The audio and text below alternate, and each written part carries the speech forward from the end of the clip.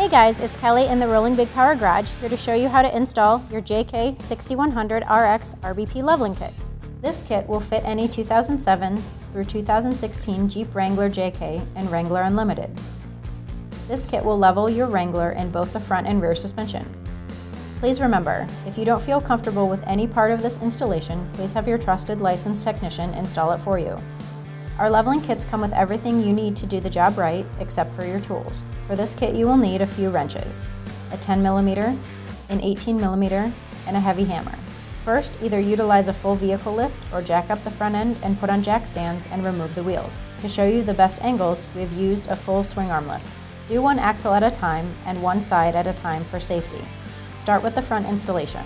Wheel removal is optional, but we have done it for you. Remove the wheels using a 19mm deep well socket. Place a jack under the differential at the lower control arm mount. Disconnect the brake hose and ABS wire bracket using your 10mm wrench. Remove the sway bar link bolts where it attached to the axle with your 18mm wrench. Next, remove the lower shock bolts again with your 18mm wrench. Lower the axle by releasing pressure on the jack, being careful of the ABS and brake lines. Remove the spring and spring isolator from the vehicle.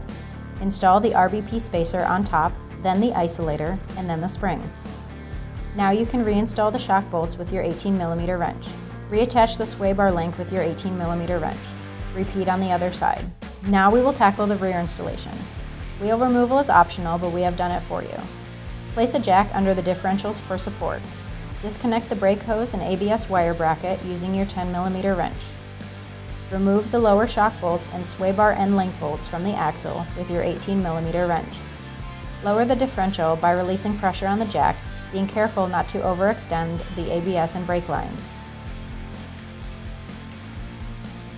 Install the RBP spacer on top, then the isolator, and then the spring.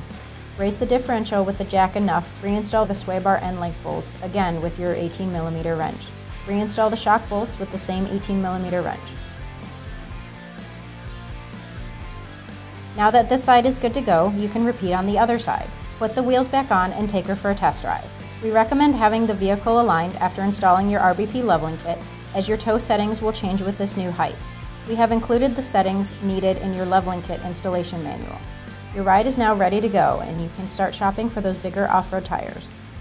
For any other questions, please visit us at rollingbigpower.com.